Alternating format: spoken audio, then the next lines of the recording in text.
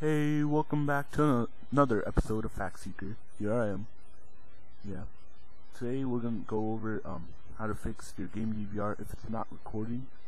All you need to do is go here on this website, GitHub, yes, and then click this. Get that. It'll pop a page. Oh no. You click your file, and it'll pop a page like this. Afterwards, you click, Afterwards it pop up, and you have to click this. And then record game in background, yes, okay. But like also enable audio capture, this, that, and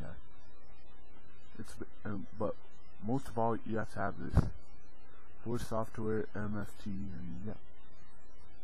If you have that, great. If you don't, click it. Afterwards, Windows button G, and yeah. It'll pop up, just give it a second. Wait, it may not pop up because I'm recording. I'm not sure. Hold on.